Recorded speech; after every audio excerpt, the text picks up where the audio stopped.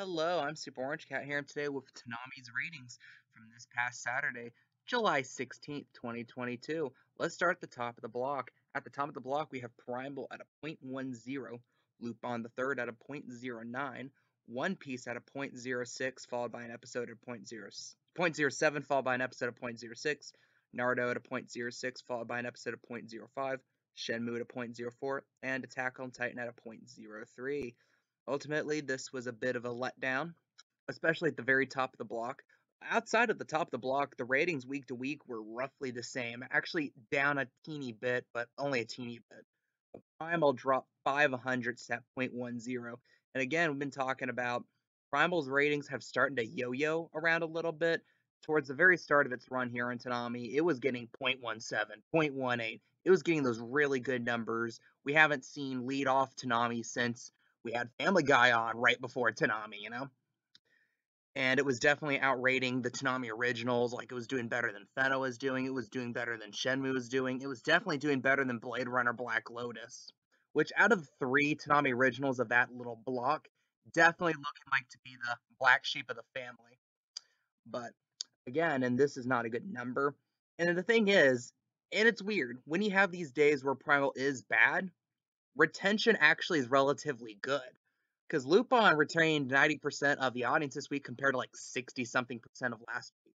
So it actually relatively looks good right now, which comes to show that I think that's Primal. It's going to depend on whether people's TVs are still on, if people have any general interest in that specific episode, relative to the rest of the block where I think we found a rough core of like a .09 audience, especially for Lupin the Third, that just slowly drains throughout the night. I think that's the core Toonami audience that's just not going to leave. Which means it's scary because that means we're barely doing better than that bare minimum right now. And it all starts at the top of the block.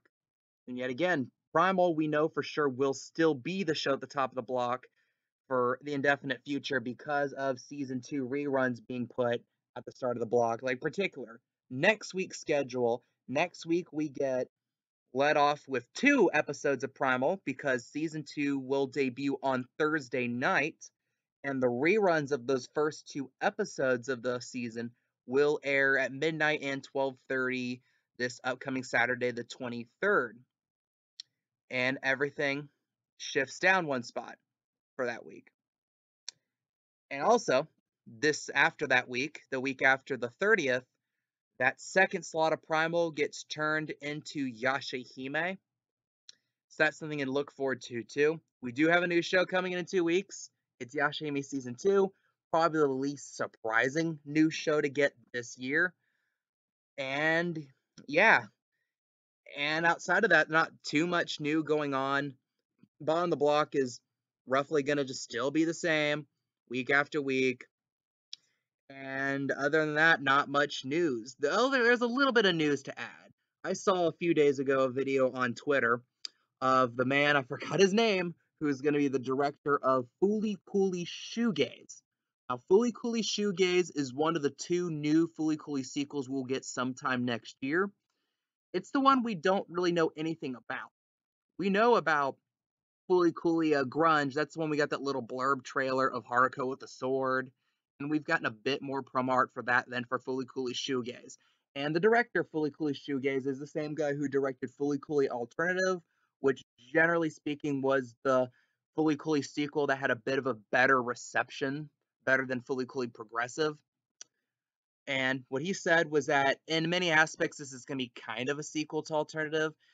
10 years in the future from the end of FLCL Alternative, the events of that. And he emphasized Kana is not going to show up. So Kana, the main character of Alternative, she's gone. We're not going to see her. And it's going to be a completely new plot.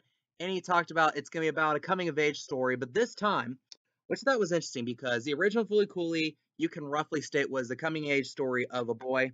The 2 sequels, you could say, were the coming-of-age story of girls, of one separate girl in each one. This one, he said it's going to be the coming of age of a boy and girl together, which is interesting, I guess. And at the same time, it'd be interesting to see how they play on that. Haruko, of course, is going to get involved. She's going to get in those kids' businesses. She's probably going to pull down some pants because that's just what she does. But other than that, pretty interesting. it could have definitely gone in a dumber direction. Like, looks like how they're framing Fully Cooley Grunge. It's gonna be some weird anthology thing where Haruko just roams around Neo Tokyo with a katana or something, which honestly doesn't separate that from Blade Runner Black Lotus at this point. Ah, but Blade Runner Black Lotus takes place in LA. I know, but a Japanese aesthetics. Whatever. But what do you guys think about these ratings? Which shows you like to see on the block? I'm Super Orange Cat, and that is all.